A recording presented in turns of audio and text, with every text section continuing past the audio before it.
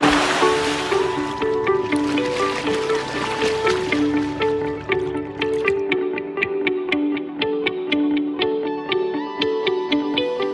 evening and many thanks for watching KTN News. My name is Dennis Asset, and today we get into a discussion about water. This as the world observed the World Water Day with the term water for peace. Now, what exactly are we talking about when we mean water for peace and World Water Day? How significant is that not only to Kenyans but the world over? This is a conversation that continues even as climate change becomes and remains a topical matter across the world. But today we want to talk about Water Day for Peace, and in studio with me is Amy Auma Odero, Director, International Alert on my left, and on my right that would be Julius Korir, Principal Secretary, Ministry of Water, Sanitation and Irrigation. Karibu sana. And who will be joining us live on Zoom, that is Faith Akuom Aleta, County Executive Committee Member, Water Services, Turkana County Government. Welcome on set, ladies and gentlemen, as we have this conversation. And now we just go straight to you, Faith, in Turkana County. Now, when we talk about issues to do with water in Turkana County, we realize the importance of water in that county, the fact that there have been issues to do with unsettlement with the people, chaos due to water scarcity in that region. In terms of the county government in addressing this problem, where are we, Faith? Yes, water for peace. This is a concept that emphasizes the potentiality of water to foster cooperation and trust among the communities and among the countries.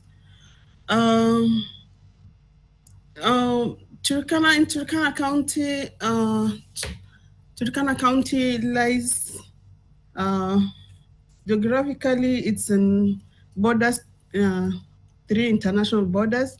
That is Uganda, along the corridor of Lokiriama and Letea, Sudan, along Nadapal and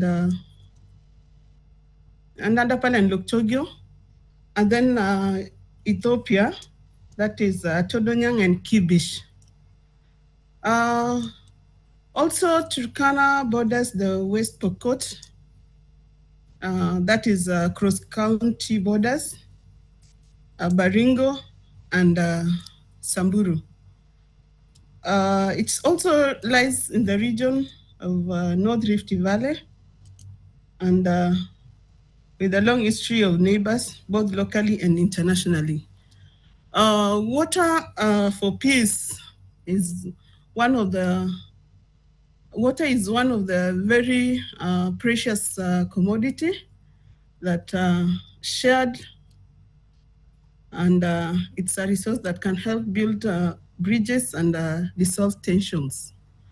Along the Uganda border, the Turkana County residents have been crossing to the other side of Uganda, and because of the issue of water, they have been able to trust each other with the Ugandan community, that is the Karimonja, for their livestock.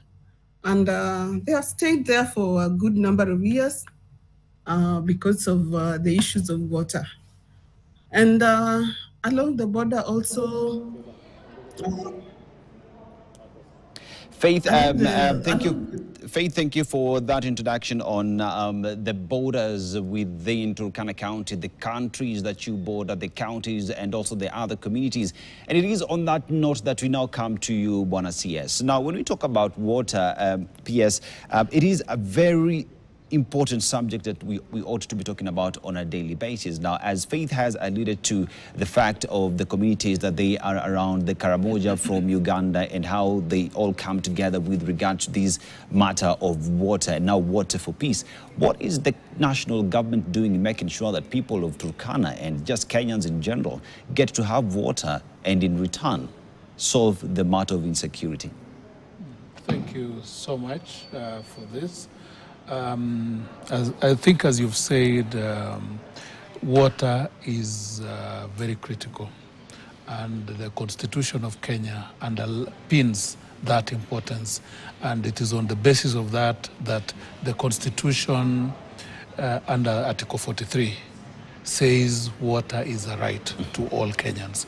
And actually, potable, drinkable water that is safe is what is a right. And it's on the basis of that that the government has been investing heavily on water infrastructure to ensure that water deficit regions of the country are served. As we are talking now, over the past 5 years, or since 2017, we've been able to increase the water coverage in the country, and that is by definition of the UN, that water is within 2 kilometers or within 30 minutes walk from your residence.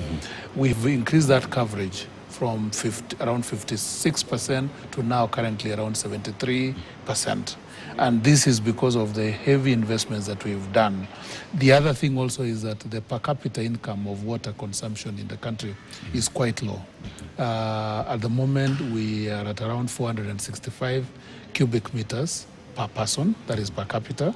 And we are targeting over the next 5 years to increase that to over 600. And with that also will mean that we will increase the storage capacity and make sure that we supply water. Now, the regions that are north of Kenya, that is looking at the northern belt, these are the ASAL areas. They are water deficit in nature because of the long drought, the climate action effect, change effect. Those counties are really affected. And what we've done is, out of that you find conflicts do occur, especially during drought, when communities want water either for their livestock or also want water for their own use. So you find that there have been conflict in the past which has affected the peace between the countries, between the counties. And on the basis of that, the country, about 2 years or so back, we started what we're calling peace dams. These are dams built across boundaries of communities, which will store water during rainy season and avail it to the community. And also it coalesces communities around there. And because they have to share the resource, they will want to live at peace. So such dams are at Turkana, where we call Nakwetum. This is a dam that was built to bring people to coexist between the Karamoja of Tanzania, of Uganda, and also the Turkanas of Kenya. Let me now along the Pokot, we have Kasses Dam, and also in Maralal or Marsabit, we have Forole. These three dams are very critical. And now we are expanding to the other parts of the country, especially between Pokot and Turkanas, between the Elgeyo Marakwets and Pokots, and also from Marsabit and the same, so that we can help build peace around those areas. Amy, now, water is an important aspect, as both Faith and PS have alluded to. It is an important aspect when it comes to enjoying peace in this country. And now, while Water Day and Water for Peace, you are part of that consortium and this conversation. Now, why is it such an important aspect for you from where we sit? Okay. Thank you very much. I think, allow me to first start by saying International Alert is an international peace-building organization. We work to address the drivers of conflict, and in a lot of places, and has already been alluded to, water becomes both a critical resource, but more often also a driver of conflict in many parts. And so International Alert, as part of the Water, Peace and Security Consortium, which is a partnership that brings together a number of organizations. One of them is IHE, or Institute of Water Education, which is based in the Netherlands. And then you have Wetlands International, we have International Alert, of course. And this consortium basically comes together with the intention of working around changing the conversation, if I can call it that, or thinking about how the opportunities that can come out of this seemingly a crisis, a water crisis, to an opportunity for building peace. And so the Water, Peace and Security Consortium basically looks at 4 main things that we think are critical when it comes to addressing this problem that has existed for years. So even before the climate change discourse became a conversation that is top on everybody's agenda, conflicts in the Asal was, something that was really common, and we always talked about resource-based conflict, and in this case, pasture and water. And that is why then this consortium targets to work on 4 main things. One is around creating an understanding. And when we talk about creating an understanding, it is not just general, so the general informal understanding about issue water resources is important, but also going beyond that to data. What is data telling us? What is technology telling us about water availability, water levels, and so on? And what do we need to do with this information to facilitate communities and other stakeholders to, I would say, relate better when it comes to the issue or the resource that is water. But we go beyond that because we recognize that water resources is not just water, it is also the resources that exist within the water as a resource. So we have a lot of conversations in Kenya, especially around the blue economy, we have fisheries, we have all those things that are increasingly important within the climate change discourse. And so starting to go beyond and think about the totality of water resources, and then mobilizing stakeholders to come together and to create understanding. Collective action becomes very important. And the other aspect that then becomes very critical around this is also learning and capacity. That if you have data, then you have to be able to interpret this data and use it for purposes of ensuring that access is shared, that the management of these water resources are critical. And finally, the most important thing that, for the most part, is underrated is dialogue. That can we have conversations? So the PS talked about the peace dams, and yes, water can be a critical peace dividend, that you can create positive contact between groups, that people can start talking about addressing problems that, that have persisted, the recurrent conflicts, not so much from the negative understanding that they have or experience they have of each other, but specifically about how do we use this important resource to build positive contact to work together. So those are the 4 main things that, the Water, Peace and Security Consortium and the partnership seeks to address in relation to the conflict. And now let's go to Faith. And Faith, now when we talk about issues to do with water, it is about access to this water. Now, Buena PS has alluded to the peace dam that is there, but then how do we make sure that these water actually gets to the people, that it is not just in the dams, that the county government is working in making sure that this water gets to each and every Kenyan living in Turkana? So as the county government,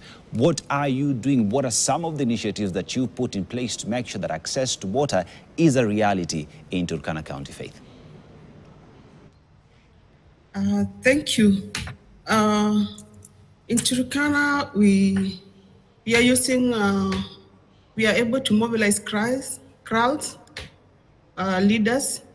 By mobilizing the crowd leaders, the leadership of Turkana is able to give them information about having peace, using water as one of the commodities that can bring peace between them, by ensuring that they share it equally, because water becomes a conflict when access is denied.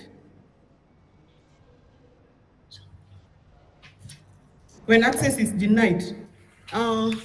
Also, we encourage them to have dialogue among themselves, whereby a certain group can have their animals getting water today, the rest can get tomorrow because of the population. And also, the county government of Turkana, through His Excellency the Governor, Murkai Jeremiah, have been able to have boreholes, that is to avoid human and livestock conflict, by having the boreholes for clean water for the access for human consumption. At least our community members that have the livestock are able to access water from those clean water from those boreholes. Also, we have been working towards increasing the water pans along the border areas. That is because of the high population that is there. That is along Uganda border. We have a dam, a water pan by the name Lokaprichit. That is Uganda and Loima sub-county. We also have another one in Mogila, a water project that have a borehole and also a dam beside it that will be used for livestock and also used for agriculture. Okay. That is to enable the pastoralist practice even the pastoral agriculture. Faith, you've raised something very important, that is with regard to agriculture. And I come to you, Buena PS. Now, water is essential, especially when you talk about agriculture, because even in the far north, what they're doing, even feeding their animals, is just agriculture.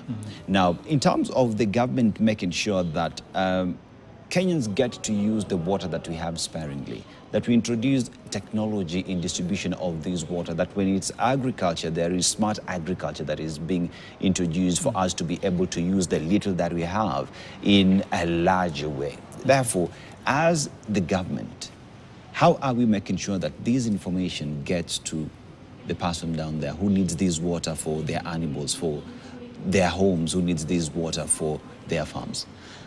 Thank you so much. I think the Constitution underpins the importance and the role of public participation. And before we engage in any project which is related to water or any other kind of project, as a government, we engage in public participation. And that is when we get to know the priorities of the communities. They get to tell us what they want, where they want the water to be, that is the water storage to be done, that is the dams. They also tell us how they will use that kind of water. And in case where around boundaries where they've been having problems, they'll also tell you where you would, how the layout of the dam should be, so that one, they get to share it, but also they get to get their autonomy as different communities. So what we've done is, and I think under this current administration, we've put the role of irrigation agriculture. We want to bring into the fold over 1 million acres of land under irrigation. And the main focus is under these areas of ASAL, so that one, while farmers or while communities are getting water to drink and for the animals to drink, they are also able to grow pasture, which can come in handy during the drought. They also are able to change their lifestyles by now embracing modern agriculture. And that's why the State Department for Irrigation, which is under our ministry, has put a very elaborate plan on how to have most of the northern Kenya, the arid and semi-arid lands, to be under irrigation. Working together with us, we are looking at, especially looking at the main drainage zones of northern Kenya, coming from the Ethiopian islands all the way to Mandera, down to Wajir and Garissa, the Wasonyiro drainage system, so that we identify ideal locations where we can build huge mega dams, which will store water, which happens during the rainy season, and then now regulate downstream and be able to improve most of the agriculture around there. Because the irony at the moment in Kenya is that for a very short period of the year, which is around 3 maximum, there is surplus water, which is destructive. Then for the rest 9 months, it is drought. And we lack water. Yet, if we had done a bit of some storage, we would have stored that water, which we regulate the flow and be able to use. So we've laid out an elaborate plan as a ministry. We are also leveraging on climate financing, because we're now making water a climate change mitigation factor, so that if now we are able to attract funds which are provided under climate adaptation, we'll be able to build big dams which will store this water and be able to avail. And when that is done, we'll we'll adapt to the communities, we'll build their resilience, and we'll also propagate peace around those areas. Now, Amy, Bwana PS and Faith have alluded to the importance of water in matters to do with agriculture, supply, making sure that these get to the people. As International Alert, when we talk about water for peace, what is the correlation? All right. So I think I will start by saying something that all of us seems to say a lot, which is water is life. I think that is something that we've talked about since we were born, I would imagine. And the other thing is that then if something that has to do with your life is affected or is threatened, then what choice do you have? And I would say that is the thing, or that's the issue that has informed how we see conflict, the interplay of conflict and the water as a resource. So for the most part, issues of access. In a lot of places where you have scarcity, so when PS talked about the arid lands being water scarce for the most part. And so this is one of the ways in which then you start to find the interplay between water and the conflicts that arise. Because then everybody wants to survive, nobody wants to perish. And so access becomes a real issue. And then we do know, and Faith just talked about the borders, and I think that was really important because when you go to most of these ASAL areas, the borders exist, yes, but when it comes to access and use of resources, then the borders start to not necessarily be as meaningful for the very reason that these resources are shared across borders, including water resources. We know that a huge population of Turkana moves to Karamoja for purposes of accessing water at the dam, and so access becomes a critical component when you talk about correlation. The other factor is how do we govern the water resources that exist? How do we ensure that its utilization is in such a way that the different people are able to access it in the way that then would facilitate them to coexist and to use it for their benefit? We have a lot of places in this country where you have pasture on the one hand in plenty and water also in plenty. But these places are no-go zones. Why? Because the governance mechanisms that exist, the way in which the communities can access these resources need to be revisited. The communities need to find ways of cooperating so that this resource that is available in certain places but inaccessible can be accessed. But beyond that, so this is about the obvious conflict issues that we interact with on a daily. But we also have other underlying tensions that also exist, that also have to do with how is this water distributed? I think a while back there was the whole conversation about water that comes to Nairobi and where it is coming from and who has the right and so on. So again, the distribution becomes very important. And when we talk about distribution, then it is beyond the water as a resource to also who are the other players within this particular sector, the private sector, what is their role? We also know that the private sector in Nairobi plays a critical role in supply of water, including the water that we have to buy when. And so, again, starting to think about the role of stakeholders. And I think, finally, the correlation that I think is also really important to start thinking about is on the resources that are within the water, on the fisheries resources and so on. And I don't know if Faith would want to speak about this, but even as we talk about the resources within Lake Turkana, for instance, the fish, who has fishing rights, where is the bulk of the Lake Turkana, and how are we then relating around the fishing resources? So you talk about distribution, you talk about the resources that exist, you talk about overall management, the governance aspect, but also who accesses, who has use rights, and so on. And that is how then the conflict starts to, play out. And yes, indeed, Faith, a lot has been directed towards you with regard to Lake Turkana, who accesses it, the fish there, who's selling it, who's fishing there, how are we taking advantage of that water to get to the people. But that will come to you, Faith, after this short commercial break. Don't go too far. When we come back, we go straight to Faith as she responds, and also Bwana PS as he gives us his views. Don't go too far. We'll be back with much more.